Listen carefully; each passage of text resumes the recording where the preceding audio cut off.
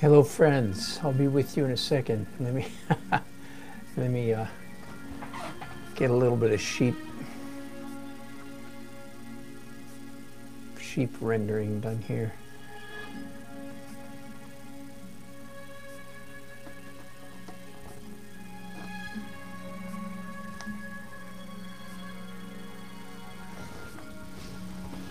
All right, good enough. Hello, let's be official. This is Daily Art Adventure number 810. Loose acrylic fantasy. Go. So this is a painting that I did at a church on Christmas Eve. They had really the whole day before Christmas, starting from noon till 8. They had 4 services. I had about 20 minutes in each service to paint, and then about 20 minutes between each service to paint, so 160 minutes, so 2 hours and 20 minutes so far. And then the only thing I've done to it before today is I had star spatters up here, and I have glazed over all of my earlier stars with blue. More on that later. That's just in case any of you ever have to paint a fantasy scene, or no, I don't mean that. In case any of you have to paint an outer space, like a cosmic outer space scene, you want your stars to be in layers. Not, in my opinion, you don't want them all to be white. If you want to see if one of my finished paintings, very similar to this, go to my YouTube community page. Go to Dan Nelson Art YouTube, then click on community, and you'll see. Go back a couple weeks, and you'll see an outer space, cosmic outer space scene that I'm pretty happy with. So this painting is an unusual challenge. Hello, Barbara and Mohammed. Good to have you on board. I don't remember hearing from you before. Welcome. And the funny part to me that I'm struggling with is that other painting I mentioned. I did my normal thing, which is that I finished it in oil. This painting, I wanted to keep it looser. For one thing, it's working fairly well, I would say, in acrylics, and it's quite loose. And I think I want to keep that feel. The other is I don't want to put 4, 5, 6 more hours of work into this, which is probably what would happen if I switched to oil. So what I'm trying to do here today is just finish it fairly quickly in acrylics, which is not. Well, here's what's unusual about that for me. Okay, finishing in acrylics, of course, is unusual in itself, but more than that, for me, if I may call it the fantasy genre, and you see by the description there in the online, I called it fantasy/spiritual because it's obvious. It's a Christian Christmas scene. There's a real subtle cross up here in the stars, which is almost invisible now, but that will be drawn, re-rendered. I still want it to be subtle, but not invisible. Right now, it's too close to invisible.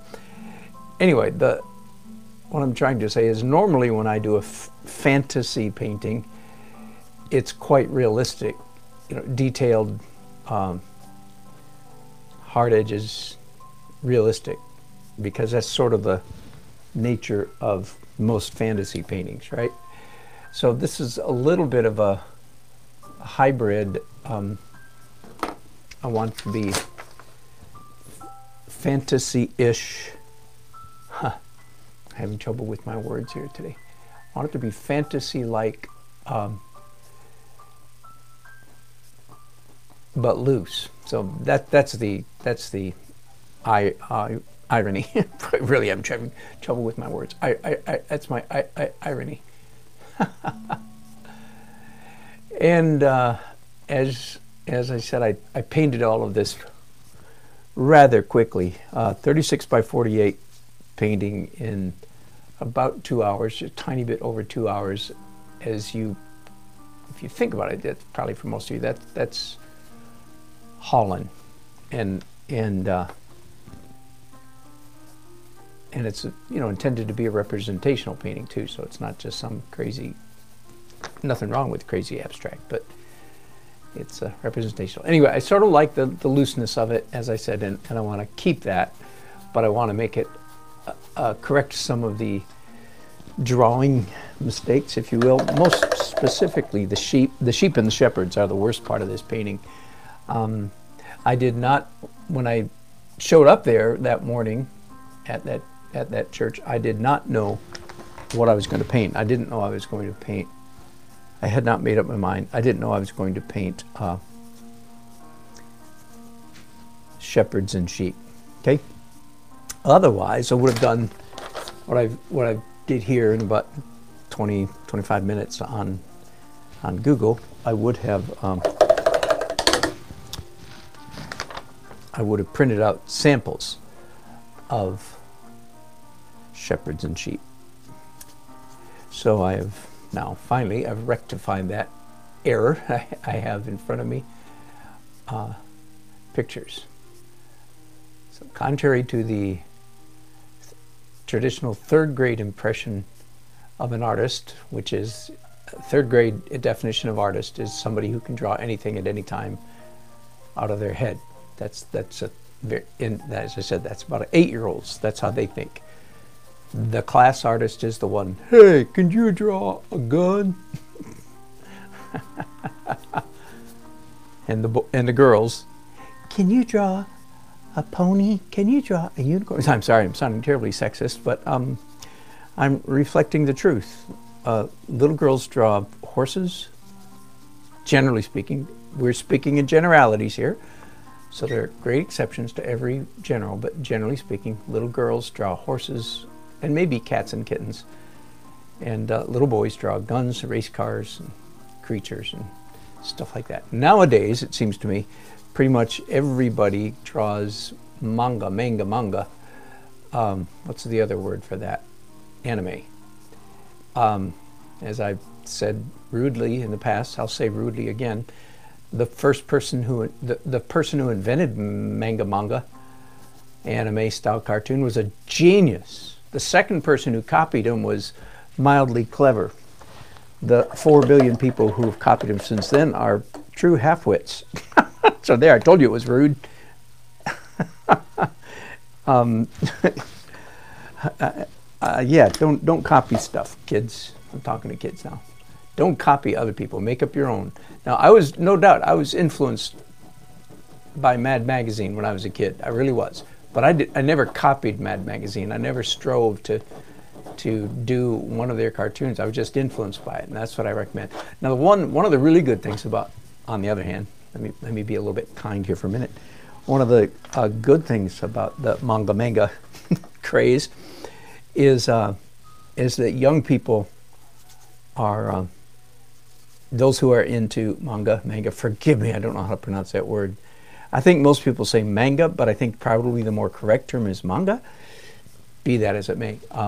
The kids who do, and I'm blaming it on kids mostly, the kids who do it are very serious about learning anatomy, and that's commendable. That skill could transfer into other usable skills. So there, that's all I'm going to say about that. Now let's get on to the business at hand, which is trying to rescue a mildly messy painting without turning it into a tight painting. I'm using one of Uncle 60's new brushes that he sent to me yesterday. Don't want to make the rest of you feel bad, but I don't know how to follow up that sentence. I'll just say the Mr. Kind Uncle 60, aka Horatio, sent me a big box of art supplies. Wow, no idea. Is he with us? Well, I see a lot of people saying hi. Lady Grammy, good to have you all. Mustafa, I don't remember hearing from you before. Thank you for saying hi. And Peachy, I don't remember hearing from you before. Oh, good. Somebody, good. You're correcting me. You did draw horses, but your favorite was trees. Good. Hello, Uncle 60. Good to have you. I am. I've got my bar of soap right here. In fact, believe it or not, Uncle, I went downstairs and looked in my closet for one of those soap dispenser dishes. You know, like in the sort of like in the camping gear. And I did not find one, so I made up my mind. Next time I go into a drugstore, I'm going to buy one of those, and I'm going to start carrying that with me regularly, or keeping it with some of my art kits. So thank you very much. Maybe you're helping me turn over a new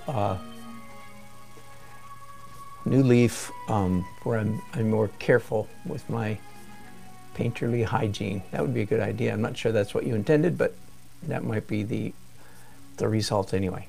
Okay, so back to the challenge here at hand, which is, whoops, that was a mistake. The challenge, which is doing, again, what I call a fantasy painting in a loose style. Because for me, now let me rephrase that. Actually, my favorite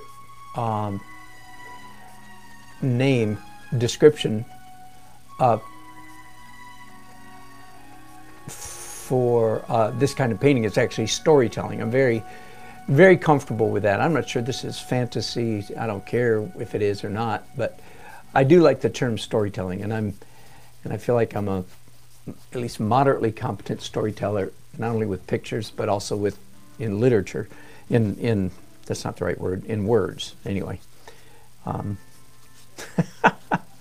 Every once in a while I'll tell people I am a published author. There's a big but coming, right? I really am. I have written a book, and I don't know how many tens of thousands of copies have been sold, but they have. And here's the rest of the story. It doesn't have my name on it. I was actually a ghostwriter.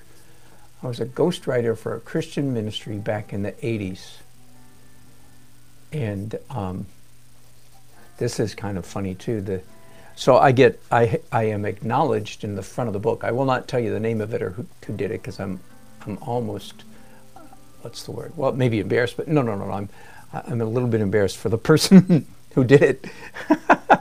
So I don't want to slander them by reporting who it was, but it was pretty funny.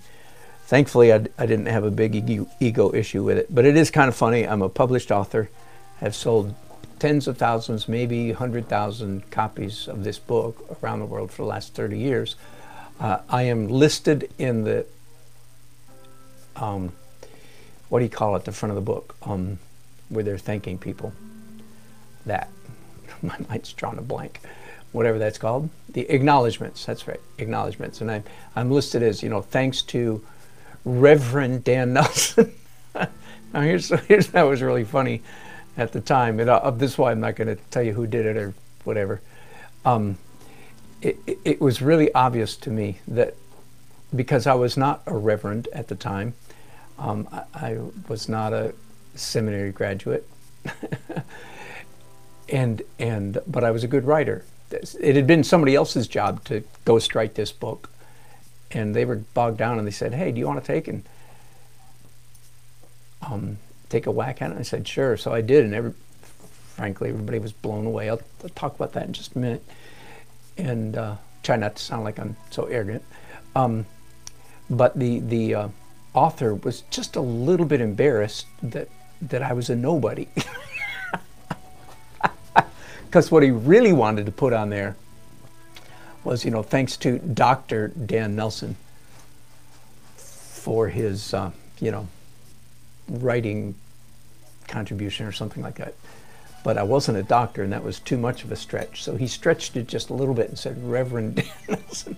Now I'm exposing myself to more of my inner history than I am usual. I kind of play my, if you will, religious cards close to my chest. So I've blabbed more than because I don't want people coming to my channel expecting art and then getting too much, of a different subject, if you know what I mean. So I'm usually pretty careful about that. But anyway, it's a funny story, and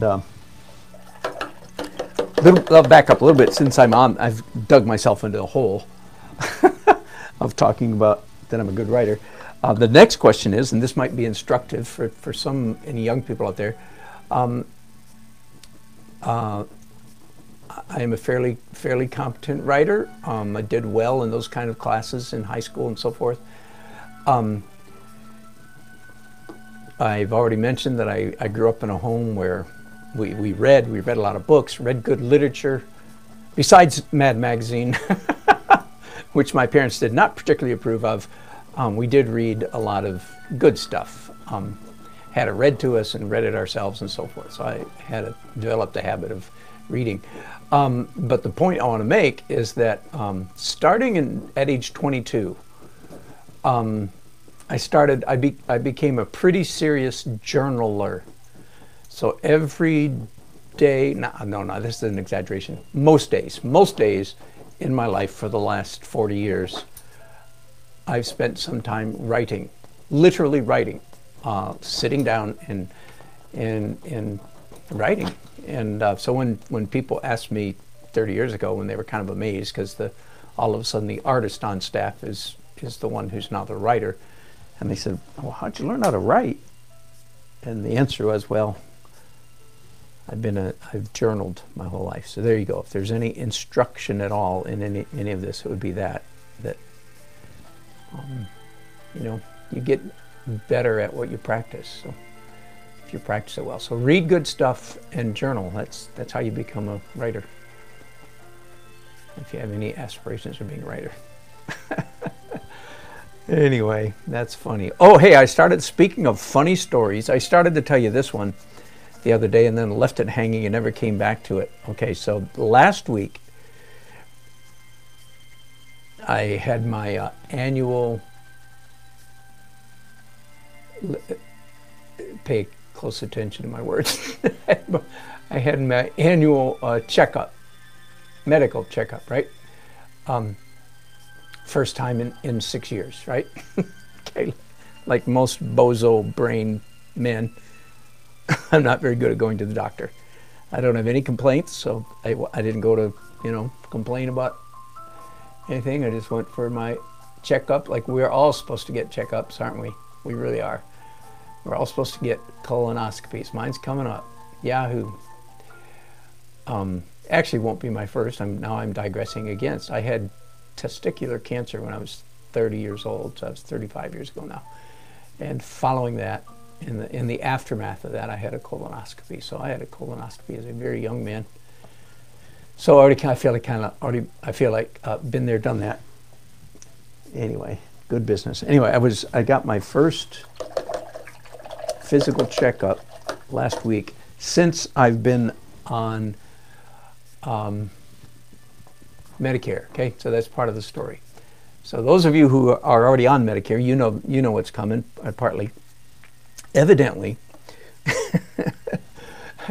when you graduate to the wonderful, I mean that seriously, when you graduate to the one of the few good things about getting old as you get on Medicare, when you get your first exam as a Medicare patient, that exam is called Welcome to Medicare. Like it's an actual formula, like the national or whatever, the National Medicare Board sends out these forms to all the doctors, and the doctors are required to have the patients fill out this form. And okay, first of all, once again, I'm going to come off sounding arrogant. I didn't mean to, but let's just say, thank God I'm enjoying good health. Okay, so I'm an idiot if I think I deserve good health. You understand? I'm tempted to go on a tangent here. We're all foolish if we don't acknowledge that much of what we enjoy in life is a gift from somebody else. Our parents, our culture, our God, maybe, if you want to go there. Okay? So I am as far as I know, I'm a very healthy 65-year-old. So, and again, so what I'm saying is like, the attitude there is gratitude. So I don't want it to sound ungrateful, but I am very thankful that I'm pretty healthy. All right, so the questionnaire would, don't tell anybody I said this, I'll deny everything. The questionnaire would be more appropriate for my 91-year-old mother-in-law to fill to fill. Welcome to Medicare. Now, if you don't mind, we'd like to ask you a few questions. Number one, are you able to read the sentence? That's not true, but that's pretty close. Did you drive yourself to your appointment today? Are you able to drive? Are you able to take your own medications? Do you remember to take your own medications? Do you have any trouble, taking your medications? On and on and on, because obviously they're trying to find out, if people have 1 foot in the grave and 1 foot in Medicare. So they ask all these questions, and I was just, again, forgive me, I'm sounding arrogant because I enjoy good health, but I was just cracking up. It was so funny. Whoops, hang on, we're dropping all over the place. Hang on.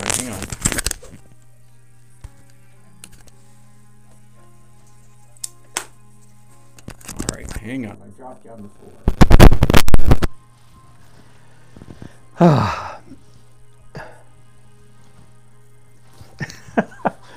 Oh my goodness. Hang on. Now I have to reset my monitor. One good fall messes up so many things.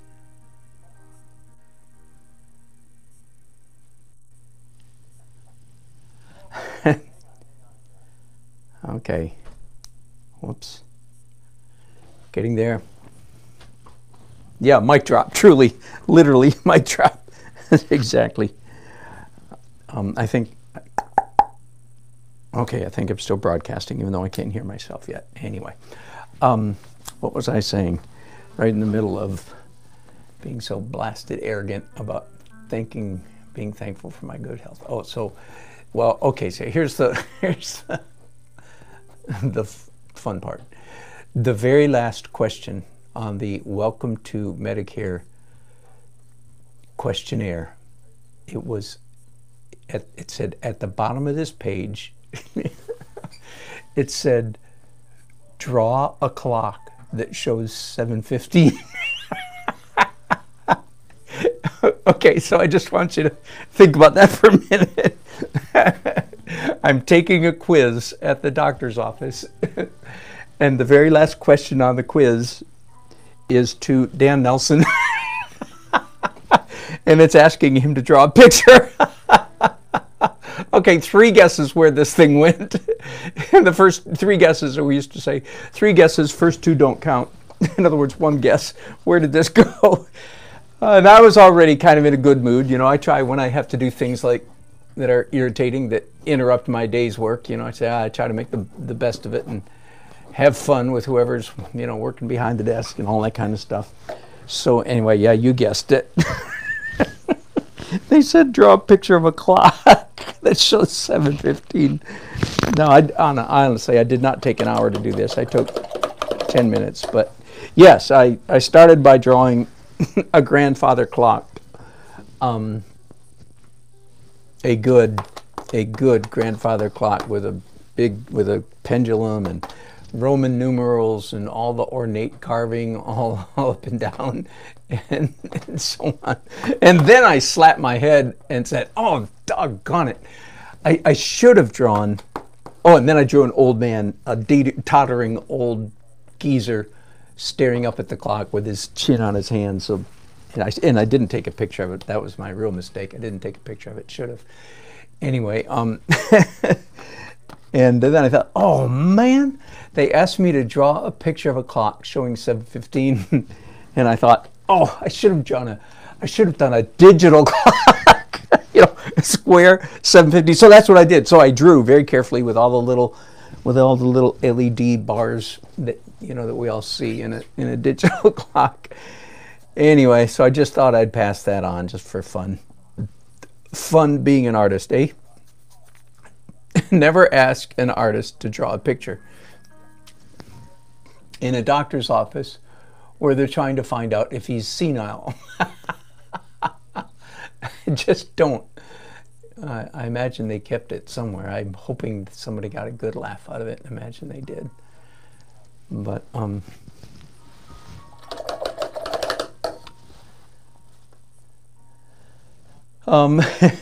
thank you, Lynn.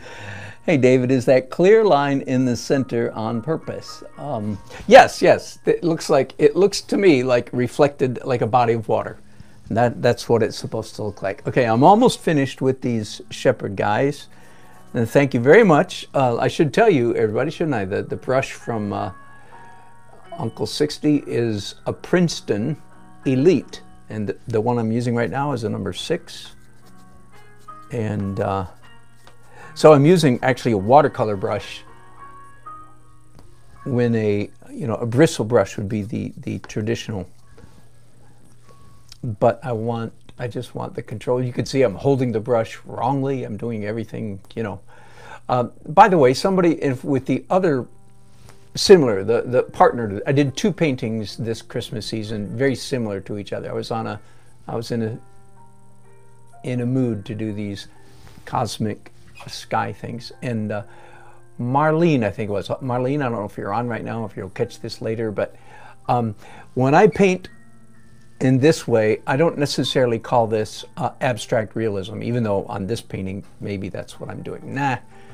No, this is, forgive me, I'm mixing my terms. I would just call this a loose, realistic painting because I'm not mostly concerned with the line, shape, color, design, value, texture, that as I normally am. So this is my normal painting is abstract realism. This is just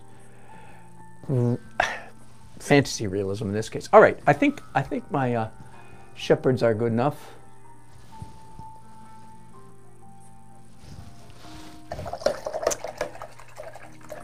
And Lady Grammy, you're saying maybe it's the vertical one. Oh, well, okay, it's this. I've got this cosmic star thing up here, Christmas star, that I am most certainly going to finish. All right, let me, in case, I don't know how far I'm going to get today, but I'll tell you where I'm going from here. A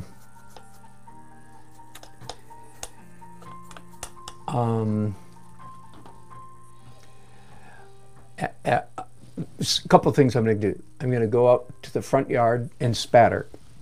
I probably won't broadcast that part because I just did a broadcast of that just about 2 or 3 weeks ago. So if you want to find that broadcast, just go back, do a search on my channel for spattering.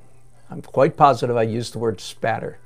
And I gave a clinic, if you will, on how to spatter just a couple weeks ago. So I don't expect to have to do that again so soon. But I will. Spattering in acrylics is very easy because the paint dries so quickly. That's the key. When you spatter, you want everything to be dry so you can spatter and wipe it off if it doesn't turn out well, which is likely that it won't. Do you understand? When you tackle a spattering project, you are going to assume that your first 2, 3, 4, or half or dozen attempts will not be very successful. See, so then you'll wipe it off. You spatter, say, yeah, that didn't work very good. You spatter again. Now that's a little better, but no, it's bad over here. So you wipe it off. Very easy in acrylics because it dries so quickly. Much more of a challenge with oils because you have to wait a day or 2 or whatever, depending what kind of medium you've used. You have to wait a week sometimes for the painting to be dry. Okay, so that's the key magic formula for doing a good spatter is make sure that everything's dry, and then you have multiple chances. Make sense? Again, I'm just just messing around here. The church that I did this for, the name of it is Crossroads Fellowship, and I've been involved with that church for over 30 years. We don't go there, but I've done artwork for them for over 30 years. And they have literally scores of my paintings. Scores? Yeah, very possibly over 40. A score is 20, 2 scores, yeah. So very, very possibly over 40 of my paintings. And this is, again, over a period of literally of decades. They had me come on special occasions and so forth. And part of the reason I'm doing this one in the style that I'm doing it in is because it's a little bit commensurate with the much of my other work that is there. Not that that's really that important, but they paid me fairly. They paid me well for this job, and so I want to give them a decent painting. That's the reason I'm finishing it. And I don't want them to be surprised. You know, when it shows up, I go, oh, that's great, instead of going, oh, what's that? All right, I think I'm done with the shepherds, at least for now, which I reserve the right to, change anything. So they're accurate enough. Oh, wait a minute. So this guy here, he looks like a goonberry, whatever a goonberry is. His eyes are too dark, and his mustache is too dark. A little bit Groucho Marx-ish, Same thing here. So I'm just pushing back the contrast here. That makes a big difference. All right.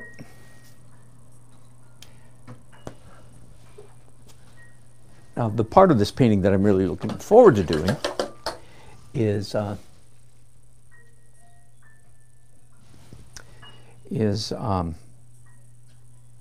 these angels.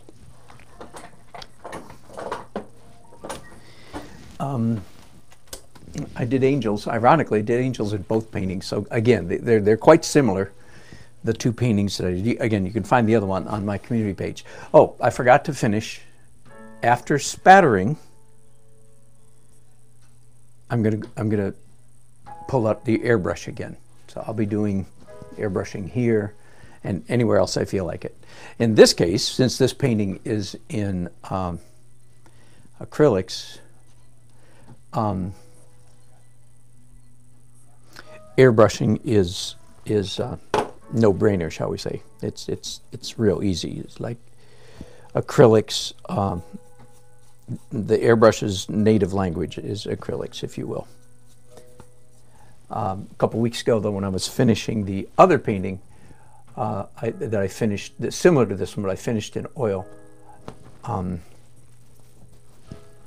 I did finish that one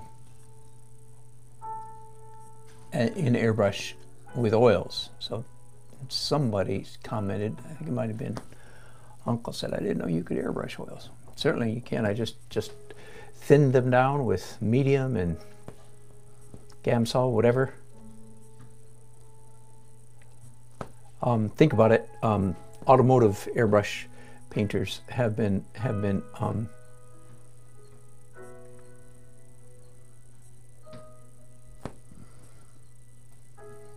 using oil-based paint in their airbrush on automotive stuff for decades. So not really that unusual.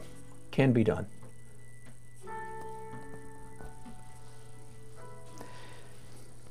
Now, I don't know if you can see that. You can barely see.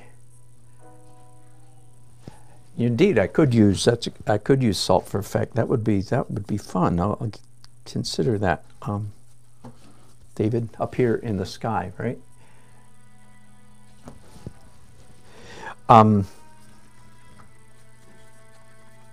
Anyway, I was going to say, I don't know if you can see, there's real faintly, there's a cross up here. Let me tell you, and you can go back and actually watch me paint this in a church setting if you care to. Christmas Eve, so just go back to Christmas Eve.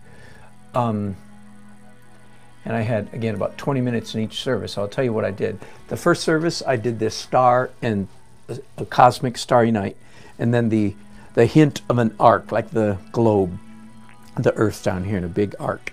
That was first service. Second service, I wiped out that globe and turned it into a sunset, and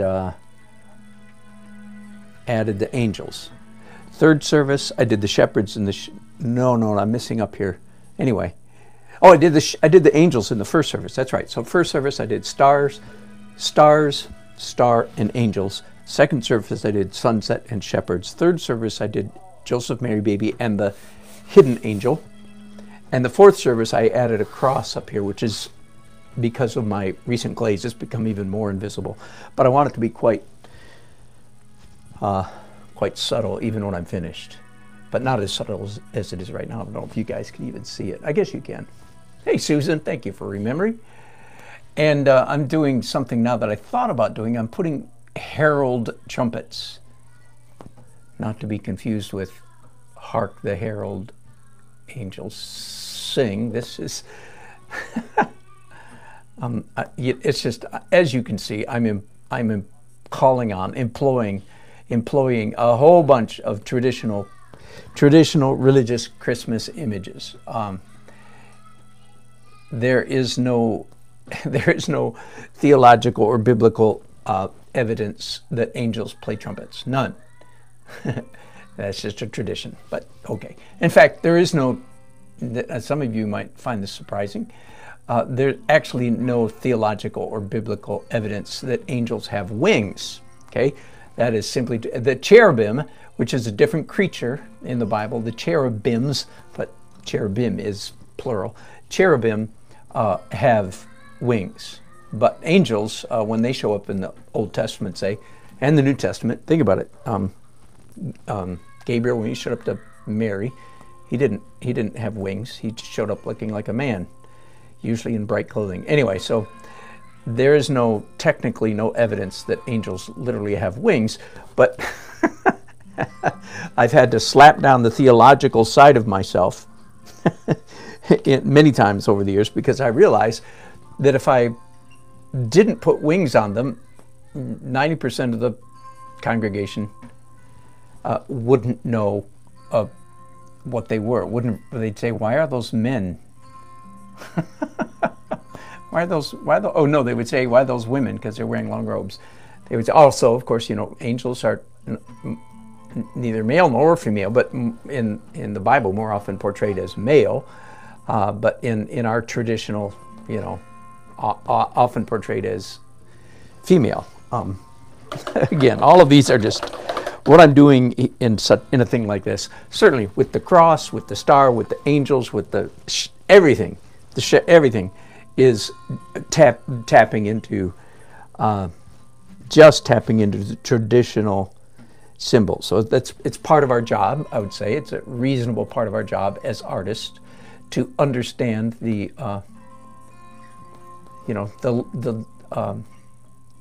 symbolic language of our audience. So that's what I'm doing here. I'm not going to quibble over whether angels really have wings. I'm going to give them wings because that's what everybody thinks. That's all right. Of course, and they're really a lot more dramatic and attractive with wings than they would be just,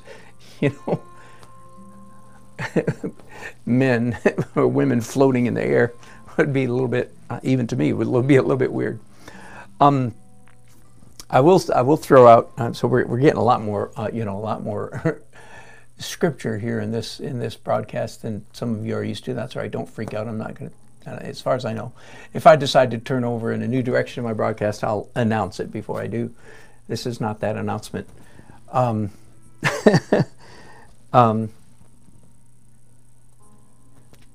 do some sky holes up here in this. I was going to say something else. Oh yeah, angels. That's right. So there is another theme, another subject that I'm playing around with in this, which is, to me, is the fun part of the funnest. As far as symbols go, this is the funnest part of this particular painting. All right. So there's a verse in the New Testament where I think it's the Apostle Paul. He says to his readers, he said,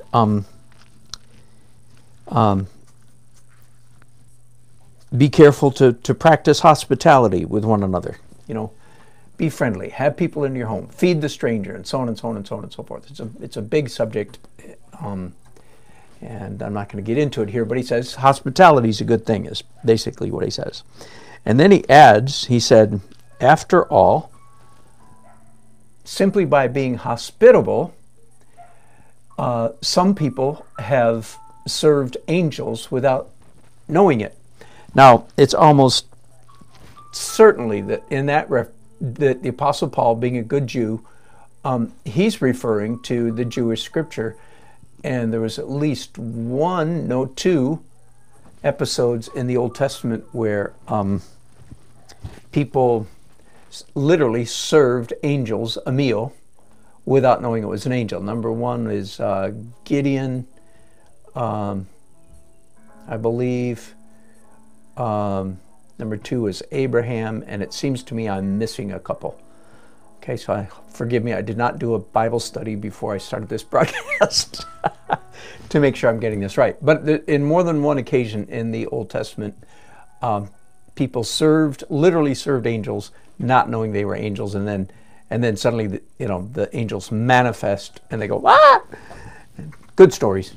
And so that's probably what the Apostle Paul is primarily referring to, although he might also be saying that in his hearing or in his lifetime, he might be saying that even, so to speak, in our day, he would say, even in our day, some people have served angels without knowing it. So, and clearly he says that's a possibility, according to the Apostle Paul. Otherwise, his injunction is meaningless. He says, be nice to each other, serve each other, be generous, have people in your home, serve them, because some people have actually served angels doing this. So it seems to me he's saying, and it might happen to you too. All right, so are you with me so far? So that, again, that's pretty standard, Christian tradition, that angels can sometimes manifest among us without us even realizing it. All right, so I'm going somewhere with this. If I'm triggering you, my deepest apologies. You just hang up, go away, come back another day when we don't get into any scripture or anything. Yeah, and I am saying that with a little bit of a smirk, just a little bit, just a very, very, very tiny smirk, though. Not that anyone would notice. Anyway, here's a fun thought.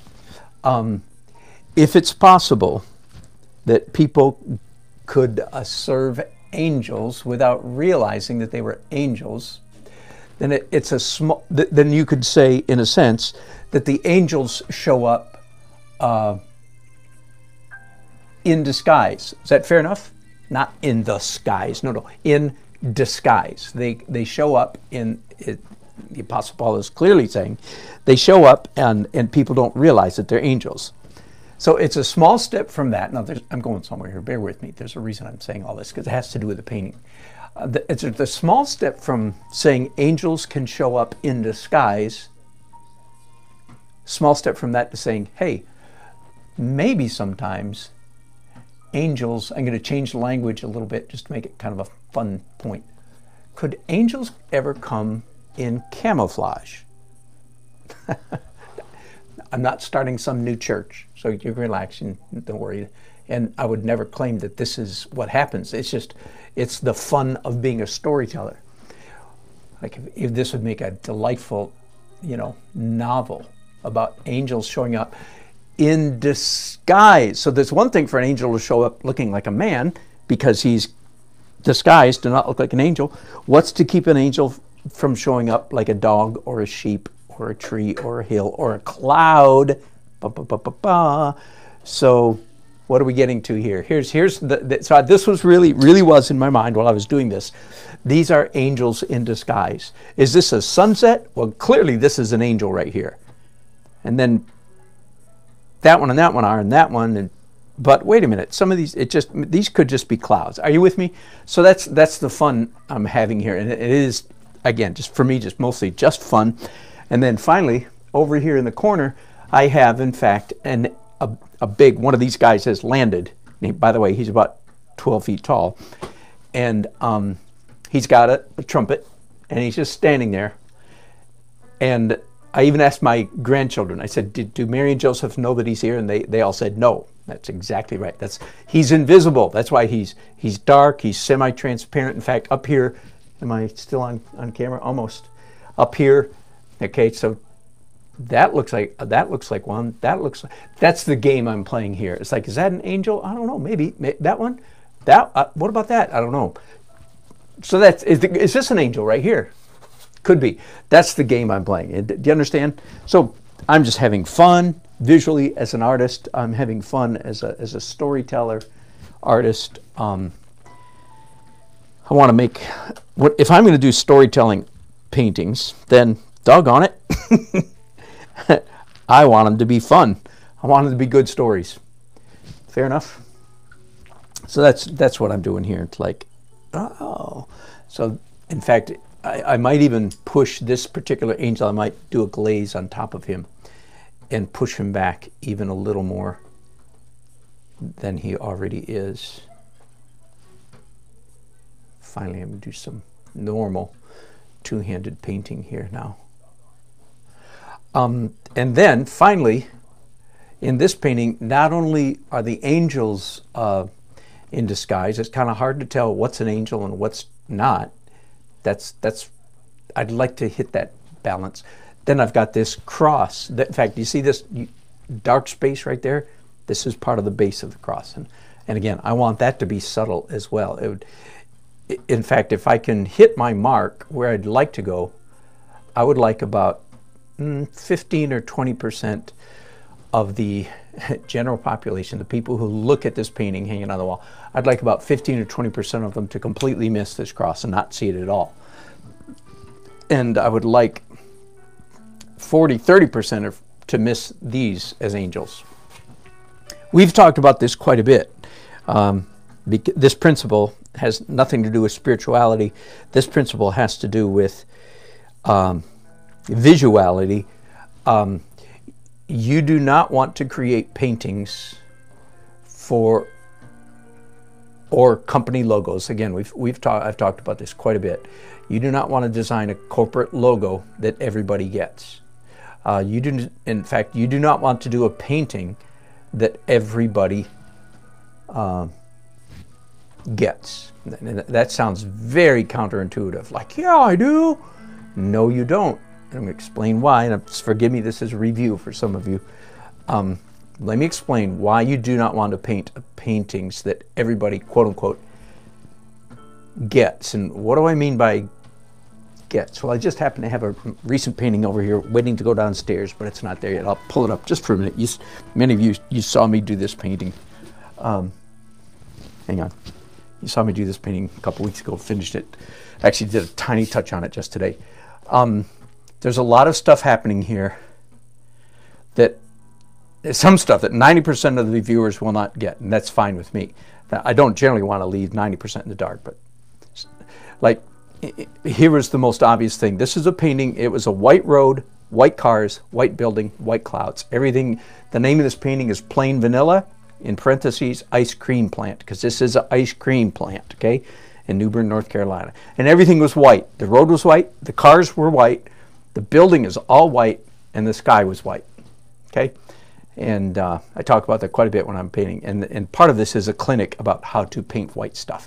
Now, I don't expect most people to say, oh, I get it, everything's white. I expect 20% of the viewing, if I call it plain vanilla, I expect 20% of the population to go, I get it, everything's white. And then there's just more and more subtleties everywhere. You know, like there's a significant percent of the population that won't even see literally this blush of orange up here and this blush of pink and this blue. They literally won't see it. And that's okay with me. Let me explain now, and I get off the subject. Why do I want a significant percent of the population to, quote unquote, not get my paintings?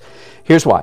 If you create paintings or a corporate logo or whatever, a visual thing, that everybody can get, then you're creating stupid art.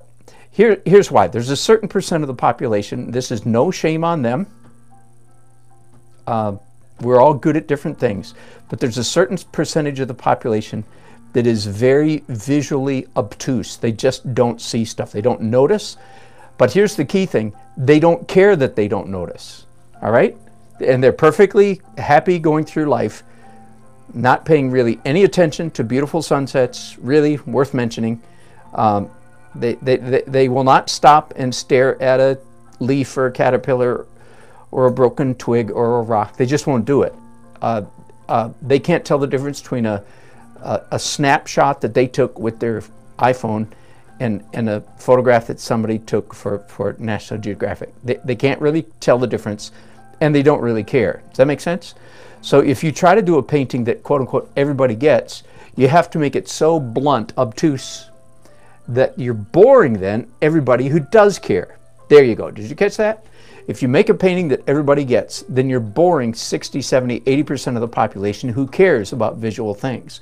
There's a certain percentage of the population, no matter what you do, they're not going to care about visual stuff. So keep that in mind. You want a certain percentage of the population to be left out in the dark.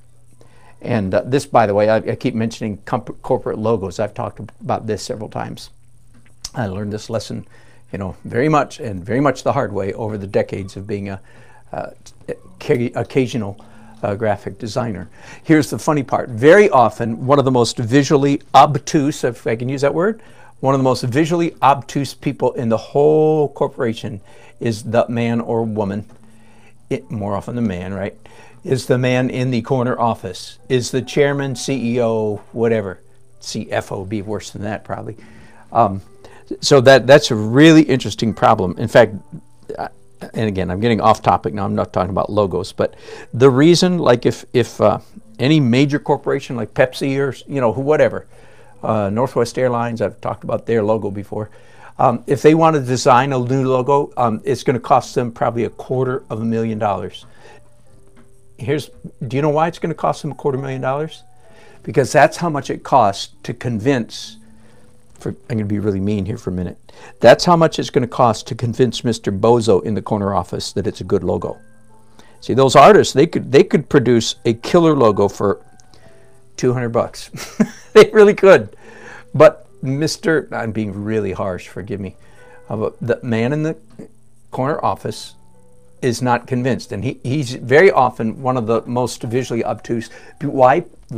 Because he's good at other things. He's good at organizing and administrating and inspiring followers and inventing. No, not inventing. He'd be a visual person. Anyways, that makes sense. So very often the business skills and visual acuity, if I can use that word, are mutually exclusive. Not always, but very often they are mutually exclusive gift sets, gift mixes. So very often the hardest person to convince, and this is true with advertising as well. This is why a good commercial campaign often costs so much money, is because they have to convince the guy who's actually terrible at advertising in the corner office that this, in fact, is a good ad. Again, I'm still on a tangent, and this is, I don't know, rant number or whatever, right? I've told my kids that anytime you see a commercial on TV that's really, really, really good, which usually means really funny, if you see a commercial on TV that's really funny, do you know how that happened? It's somehow the ad agency, everything's done by an ad agency, right? Somehow the ad agency managed to convince the CEO that their ideas were better than his. Which is hard to do, because rich people think they're good at everything. That's why they're rich. Woo! Ooh, sizzle. We just got into another deep subject. Deep but true. Rich people think they're good at everything. They think that's why they're rich, because they're good at everything. All right. And I am not one who don't have a Marxist attitude. I'm not angry. I don't hate rich people. In fact, rich people are my clients, right? I want rich people to get richer, because that's who buys paintings. And if you're an artist, you do too. Be that as it may, my job is to serve people, all people, with my art, whether they're rich or not. But that is one of the downsides of being wealthy, is wealthy people, by and large, think that they are wealthy because they made good decisions where other people made stupid ones. And of course, very often that's true. But what it turns out, and why am I a good artist? Why am I, Dan Nelson, why am I a good artist? I could stand up here and say, well, it's because I worked so hard. You can't imagine how hard I worked. A lot of people have made comments over the years about, wow, you're the hard-working artist, blah, blah, blah, blah, blah, right? And if I start buying that crap and I start thinking, yeah, I'm a good artist because I work so hard. Well, some of you know better. Some of you know better. And by the way, there's some people, Mark Carter being the most exceptional, prominent that I know of, who thinks anybody can become an artist. Well, nah, that's semantics. That is not true. But anyway, and everybody knows it, really.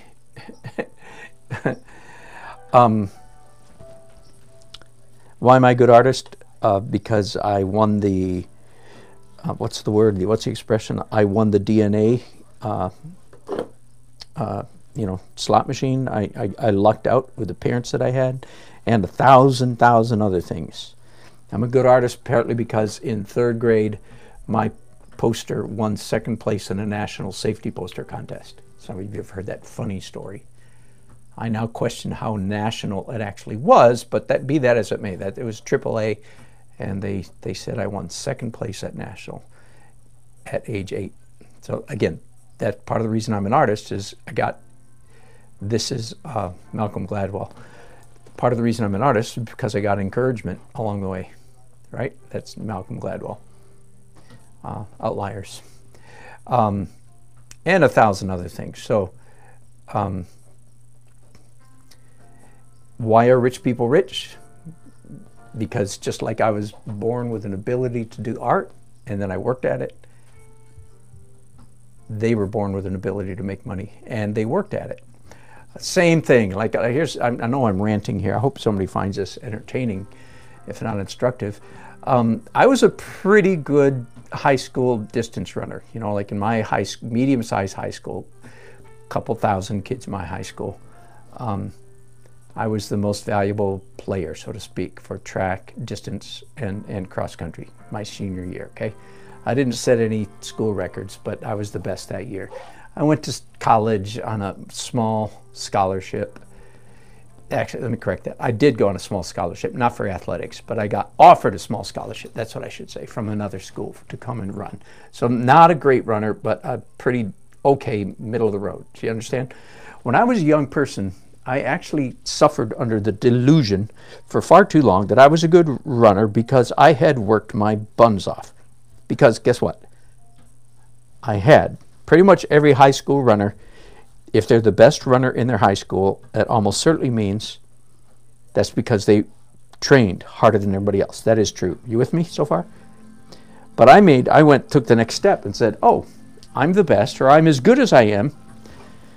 I went on after college. I had a good middle of the road small college track career, and I went on to coach track for 10 years after that. High school and middle school, girls and boys in various states.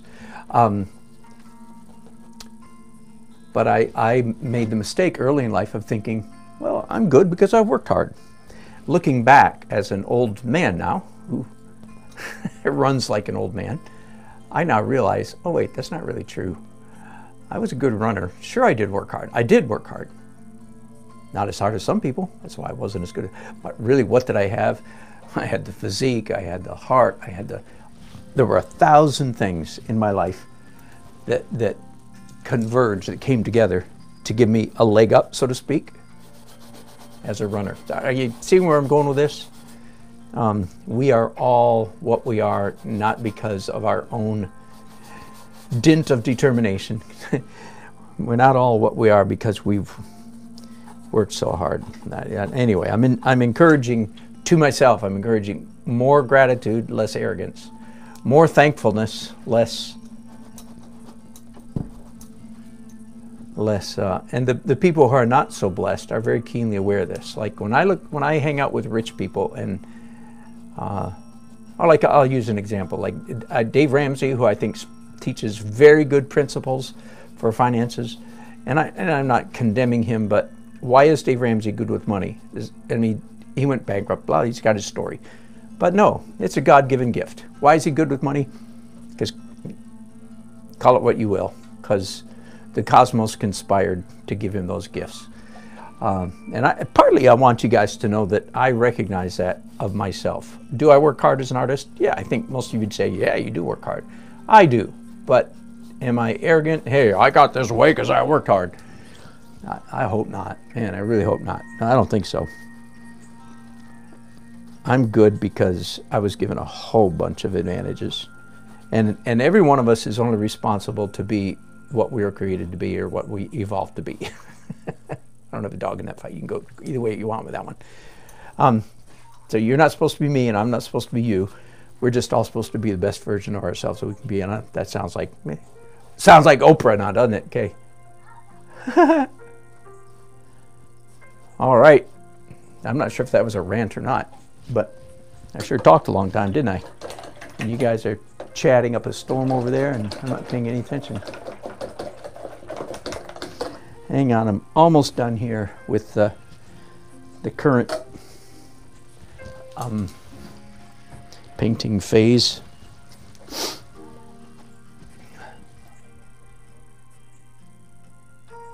I've added in the last several minutes quite a bit of color to the middle ground and a little bit distance ground. I think it looks quite a bit better than it was before this. It was just too dark. Now the next question is, well, do I want to do anything here? Almost not. I'm going to leave that right now because I don't feel talking about the creche, spelled creche, the manger scene, the traditional manger scene. I feel like it's mostly working. It's very loose. I might just leave it that way.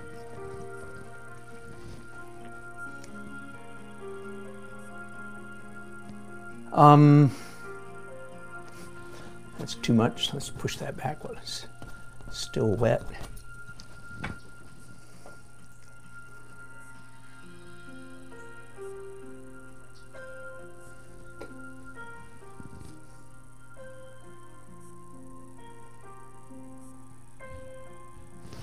All right, I'll let you watch me do. Isn't that nice of me? I'll let you watch me do. One more thing. I'm going to mask off this, the cross up here in the sky before I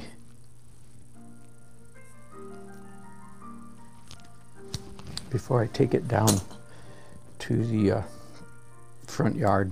It's dark outside here now. It's 5:50 p.m. in January, so it's already dark out there.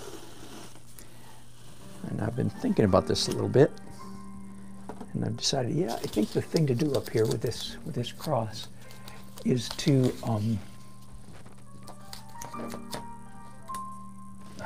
hang on. I can hardly see it myself. So, and by the way, you know you're getting a terrible glare up here from this light, but then when I turn that off, you get glare from the other one. So let's see how long the arms are on this. Let's say 6 inches. Okay.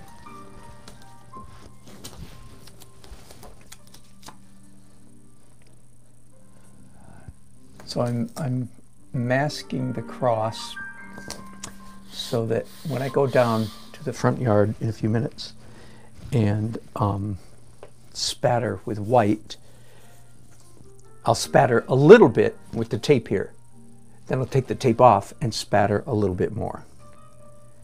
And if I want to be consistent with my own advice, I will actually wait until the first spatter dries before I do the second. Right? Which is, I probably do want to be consistent with my own advice. So.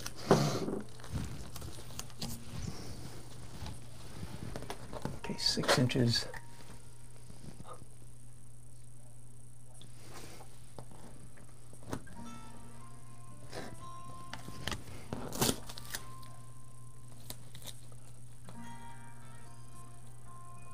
I want the cross to be quite, and to be quite subtle.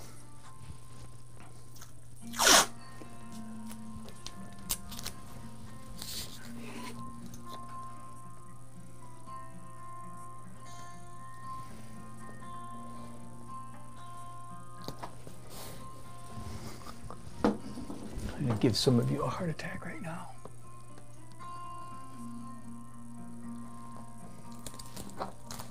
The airbrushers do that kind of stuff all the time. So that wasn't quite as scary as it looked.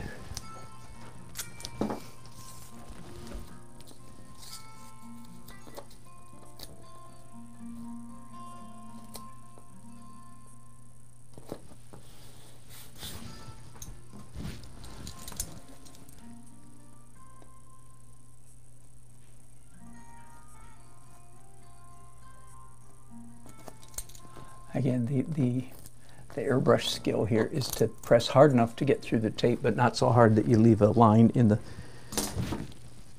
paint. So theoretically, then it should be 6 inches up from there. Yeah. Hey, here's a good sideline topic here for a second. All right, so right under that dot. You all have heard about the golden mean, right? The golden mean is a ratio of Fibonacci numbers, blah, blah, blah. You can Google it and real quickly find all kinds of stuff about the golden mean. And it appears to show up in amazing places in nature.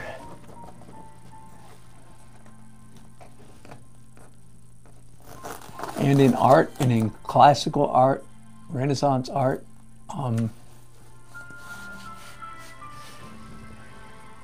Hang on, let me make sure that's truly vertical. And there's some people that ascribe nearly magical or supernatural attributes to this magical mystery number of the golden mean. The golden mean is it's an ironic number, so it's like pi, I believe. So it goes on forever, but the short version of it, like pi, is 6.18. 6.18 to 1. 1 to, it's a ratio here, 1 to 6.18. Okay, and the digits go on forever after that. Uh-oh, wait a minute. This might not be coming out right. Because this is supposed to be, there's a reason I'm mentioning that right now. Just hang on just a second. Let's make sure I'm not screwing up. I am screwing up. Isn't that interesting? I see what I did. This is not wide enough. Okay, hang on, bear with me. Let's do some more measuring. There's a reason I'm mentioning the golden mean. And there is some debate. I had a fun, hot debate, good-natured, with David Dunlop several years ago. We were on a trip together painting in France. It makes me sound like a big hotshot, doesn't it? Be that as it may, we were painting together in France. Okay, generous 1/8 of an inch. And the subject of the golden mean came up, and he is a poo-pooer of the golden mean. Okay, so he's one. He's a very, very smarty pants, academic, scientific kind of guy. Lots of research. I like him a lot, and we had a great time together. And I see him every year at Art of the Carolinas. Get to spend time when we can. Anyway, a lot of fun. But he says, nah, there's nothing to that. All those people who say that, not the supernatural thing, but he was saying that there is no evidence that the golden mean is any more of a pleasant ratio than any other ratio. And he cited a study. He said studies were done where people, focus groups, were brought into a room, shown a whole bunch of rectangles and asked to identify which ones were more or less pleasing. And according to David Dunlop, there's absolutely no correlation between the ratio of the rectangles, and the golden mean did not bubble to the top as the most pleasing of shapes. Okay, that's one school of thought. As you can maybe imagine, I think he's wrong. Now this is not a hill that I would die on, but I think he's wrong, and I think I see the flaw in the study. Now this can really help some of you artists. We've never talked about this. I've never talked about this on a broadcast before, so this is new information. I think the study that David mentioned, I've never seen it, I just heard about it. I think it was flawed, and I think I can tell you the flaw. The flaw was that they brought people in and showed them neutral or naked, if you will, rectangles. Just plain, geometric shapes on a board. And I concur that with no other parameters, I can easily imagine that a golden mean is no more exciting than any other ratio. But, here, big but coming, right? And there's a reason I'm talking about this. I don't think that's correct. I think for many particular things in the world, the golden mean is a far sight more, to use old country language, countrified language. The golden mean is a far sight more better than not golden mean. Do I have a T-square up here? I used to. I think I took it downstairs. Okay, time to buy another T-square. Is anybody still listening? All right. I have a couple stories to tell you. So most people in the Western world are quite familiar with the traditional Latin cross. Okay? It has a name. It's called the Latin cross. It's the traditional Jesus cross. Are you with me? And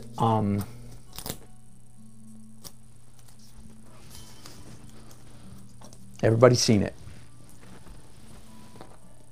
And I contend that there is a right, hang on, 5 3/4. Oh my goodness, I'm way off. Okay, I'm gonna be here a while. I might give you guys a break while I get all this straightened out. But I'm going with 3 inches is the right width, so I've got to add how much over here. Hang on just a second, I'll get back to it in a minute. There is a correct ratio, in my opinion, in my humble opinion, there is a correct ratio for the Latin cross. You guessed it, it is the golden mean. And my proof for that is absurdly non-scientific. Okay, so I'm not claiming that I've done tons of research. I just think everybody intuitively knows it, and I'm going to give you some stories to that effect. You know, when you're driving down the highway or driving through the city and you pass a Christian church, many, many times that Christian church will have a cross on the outside of their building, either on the steeple or on the facade of their building or in the window or something like that. Right? You with me? And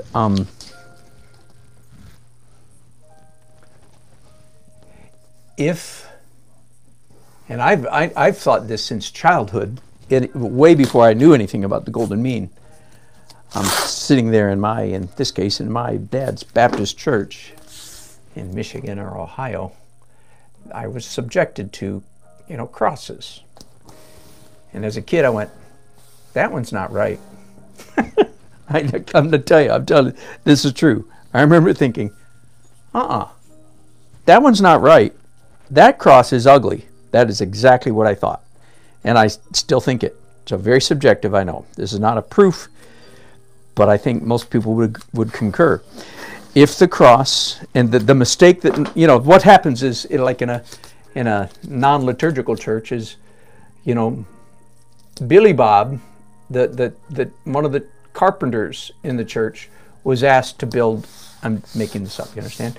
he was asked to build a cross to go in the front of the church. And Billy Bob not only doesn't know anything about the golden mean, he is not familiar with the Latin cross or the tradition and so on and so forth. So he just builds a beautiful, walnut, cherry, redwood cross to go on the wall. And everybody goes, yay, we got a cross on the wall.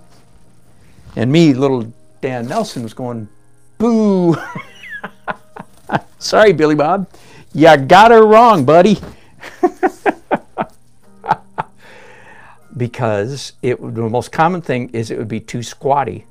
It would be too wide and not tall enough. Does anybody here have that same experience? Some of you are going to go, doggone, I thought that same thing my whole life, just nobody ever told me. So that's one thing. Here's another, and this is also related to like liturgical themes, if you will. Sorry, I'm hitting on so many liturgical themes today, not on purpose. Several years ago, a church, because I'm an artist, they had designed liturgical banners to hang on the walls of their church. And they had, somebody in their church had designed all these different, so they had crosses and a dove and a lion and a, you name it, all the icons on these beautiful banners, beautifully colored. They hadn't made them yet. They had just laid them out on computer or on paper. And the pastor of the church said, hey, would you mind taking a look at these and, give me your input because you're a good artist? And I took one look and went, ah! I took one glance and went, ooh, ouch. And again, you can guess what was wrong with it. Okay, so I need to take a scant 1/4 inch off this. I'm going to get this right yet, I promise. So I simply took, I think I did, this was in the early days of computer, but yeah, I believe I had a computer back then. This was late 90s, mid 90s, maybe late. Anyway, I just simply took their designs, and guess what I did? I measured and I multiplied and I turned the banners into the golden mean. Now that was the first thing I did. I might have done more to them after that, but that's all I did right at first. And I showed them to this said pastor who had asked me to take a look at their banners. And his eyebrows went up and his corners of his mouth went up and he smiled and said, doggone it, that's a lot better. So I think the golden mean actually is, in spite of some of the research to the contrary, because I think the research is faulty, I think it's a helpful thing for artists. In the course of my career, I've done many, how many? Less than 50, more than 20, so many paintings. If I have to stretch a canvas, arbitrary, any size whatsoever, I almost always will make it a golden mean. I can't guarantee that makes it a better painting, but I can guarantee that it's a pleasant shape. And if you have to make a cross for your church, for God's sake, that's a joke. For God's sake, make sure it's the golden mean. Likewise, you have to make a banner. If you have to design a flag for any purpose whatsoever, make it a golden mean. And the most common mistake is people will make it too squatty. The next question I have. Oh, I don't have a phone available. I want to ask about the current television screen, which is 9 by 16.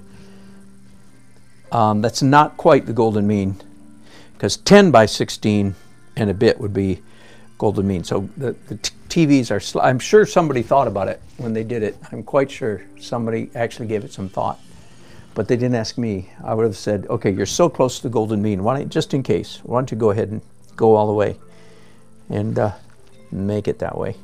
Make it golden mean on purpose. So some of you, and so there's, again, you can look yourself, you read yourself silly on this subject, and some of it you might indeed think it is completely silly, but there's enough evidence that should make you a little suspicious, like, I don't know, there might be something to this. I don't mean like I'm recommending you go conspiratorial theorial on this at all. But when it comes to a cross, I'm quite positive that if you want your cross, it's a Latin cross, and if you want it to look appropriate, and it has nothing to do with historicity of, what kind of crosses Jesus crucified on. It has nothing to do with the literalness. It just has to do with the visual tradition and what appeals to, what seems to be pleasing to the human eye. Oh, so you can ask me, well, is this a gold mean? The answer is no, because my cross is trailing off. So no, I'm not even trying to capture it. But yes, if it would be about there. Are you with me? Right, probably right about there. Whereas the wrong cross in your local non-Catholic church, they might have something like that. Do you see how squatty? It's just not pleasant. This is pleasant, in my opinion. And my opinion might be wrong on this, in this regard. But don't disregard it too quickly, because I think it probably is not wrong.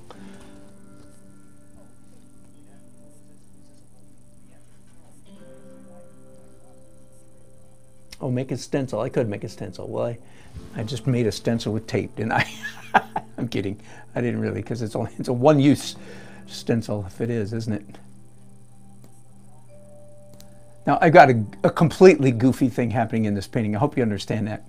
And in that, I have angels coming from a star, right? You know, that's goofy. That's as goofy as unicorns. Angels do not come from stars, and certainly the traditional Christmas story, the angels and the angel and the stars have nothing to do with each other in the traditional Christmas story. Okay, so this is a admitted mashup of symbols, mashup of icons. I'm not being in the least bit literal here. This is just fun.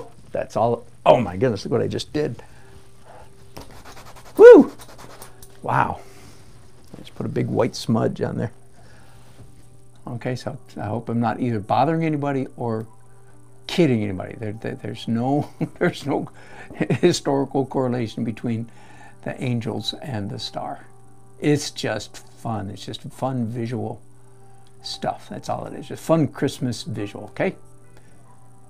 It's okay to have fun, even with religious stuff, in my opinion.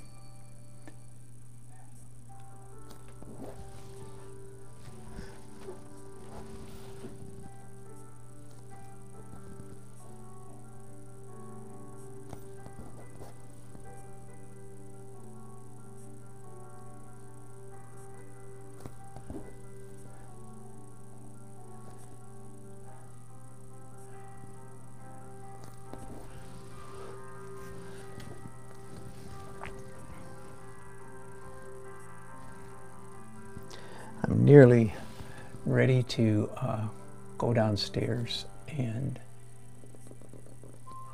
do some spattering. Okay, so let me review again real quickly. And I know you guys have been leaving a lot of good chats, and I'm ignoring them all. Venting away, ranting away, and ignoring your delightful chats. Forgive me.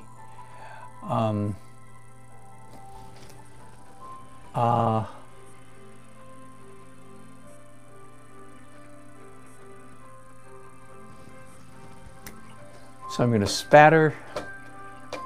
Again, the concept is the painting has to be dry, because you don't just trust that you're going to get the spatter right. You do it several times till you get it just perfect. And I'm going to have to do that twice, because I'm going to spatter once with the tape in place, so I get a little bit of a silhouette. And then I'll take the tape off, wait till it's dry, I'll take the tape off and spatter again, so that I get some white stars in front of the cross. Now let me review. I said earlier today that I would talk about one of the tricks for doing a cosmic, in case you ever have to do a cosmic outer space painting, you know, a Hubble telescope kind of painting. One of the key ingredients is stars are different size, they're different color, and there's a dimensionality. So all the stars that are on here right now, they were white not long ago, and then I did blue over all of them. So all the stars on the sky right now are blue. So the new ones that I do are going to be white, and if I really want to, you know, go for it, I will glaze all of those and then do it again. Does that make sense? I don't know if I'm going to do that. I don't know if I'm going to go get that deep into it. I might not. I haven't decided yet. but that dimensionality. So you do stars, glaze, stars again, and you do some different color, like orange, green, blue, red, pink, yellow stars. Just a few, okay? That is, again, if you want to make it look like a really groovy, cool, cosmic starscape. And then, of course, I mean, most of you probably are not going to go out and buy an airbrush, although commercial time. Hang on, I have a little airbrush over here just to give you some idea. Airbrushes have come way down in cost. I mean, I have a really expensive airbrush over there, but I don't even need to use it. This is distributed, I think, by Jerry's, little compressor, and cheap air. I think I bought this at Harbor Freight. You know, yeah, cheap. But it does the job. This is not an airbrush. This is an air gun. This is like an automotive. It's like a king size airbrush. This is not what I will use. But I have a cheap airbrush over here. So for less than $150, I think you can get a satisfactory airbrush and compressor. There's, you know, made in China by poor political prisoners. I hope I'm wrong, but I'm afraid I'm right. Anyway, made in dirt cheap in China, knockoffs, copies of good things that real engineers designed. Oh boy. All right, let me take a quick glance at some. I'm going to start at the back, and I'm not going to read all of your chats because there's too many of them, I think, and I don't want to take that much time. But yes, Brenda, art and philosophy, maybe all in one. I hope it's entertaining, and I hope it's maybe instructive to some degree. Anyway, there, I'm in the picture. Yeah, nice shot of my messy studio back there. Just ignore that. I'm an interesting guy. Thank you, Barbara. You're an interesting gal. I know this. Congratulations on... No, you're not winning. You didn't win something. I saw one of your recent paintings. It was great. Forgive me. And you're the head of something. You're the leader. You're the big cheese or something, Barbara. I was quite impressed. Forgive me for being flippant with you. It wasn't big cheese, but you're in charge of something. An artist organization up there in Ohio. Way to go. I'm very honored that you bought one of my paintings. I didn't know you were such a big wig when you bought it. Thank you. Very honored. We talked about 3D. Yeah. That might be fun. We'll see. I'll think about that.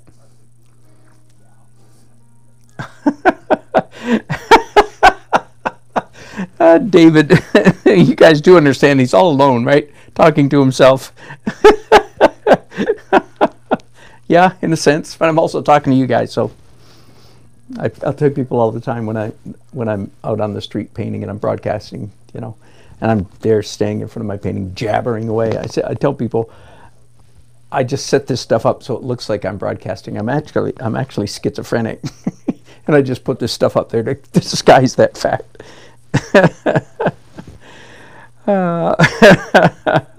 This is all acrylics.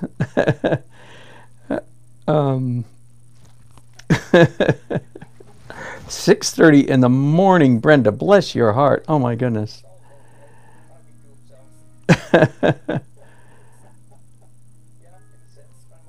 Yeah, you're right, Susan. Sodom and Gomorrah, another story. They didn't serve them. Lot pulled them in his house. Right. Anyway, good for you. Yeah, more of that. Light blue says you need to change up the wings. Don't just have them all painted the same. Well, that's a good point. That is a really good point. Too late? No. Well, I'll think about it. I'll seriously. Yeah, because they all have wings up. Clearly, I'm not and I'm just not a good defense. Just clearly, I'm not thinking of them as flying, like flapping these wings. These are descending wings. I'm not excusing myself. You make a really good point, but that is what I was thinking. I wasn't picturing these angels flying down. Maybe I should have. That probably was a good point, but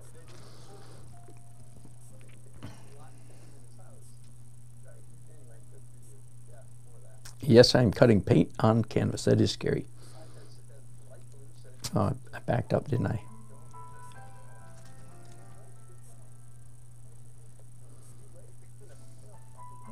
Oh, and David made a comment about Thomas Kincaid, many sources of light. That's exactly right. That is exactly right. All right, I'm gonna let it go at that. You guys said a lot more stuff. I'll read it later when I have time. I think I should end this broadcast here. Yeah, I will. I'll end it, and if I decide to broadcast again later this evening, I will do that. I might not, because my wife will be home soon. We've seen each other precious little for the last couple of days, and we might go out for supper to try to rectify that a little bit. Isn't that sweet? Married 40 years, still like each other. I'm liking the painting. The shepherds and the sheep have been bothering me for weeks, so I'm glad I nailed that. Glad I got that done. You're at an extreme angle there, but here, I'll move you real quickly. So there's the shepherds. They're loose, and I like that, but the anatomy's not too bad, you know. Actually, you know what I just noticed? The sheep are too small compared to the sheep should really be about this big. Darn it. Okay, these are all lambs. Or the shepherds are all 7.5 feet tall. Take your pick. But I don't think I'm going to change that. Hopefully I'm the only person who will notice that. These are all lambs. The guys with the big sheep, they stayed back in a different pasture. These are leading lambs to slaughter. No, leading lambs to Jesus. There. Oh, that's sweet. Isn't that sweet? There we go. I just resolved it. They're leading their lambs to Jesus, the Lamb of God. There we go. I dodged that bullet, didn't I? All right, you guys, been fun. I've been crazy. Thanks for hanging out. Love you guys. Bye.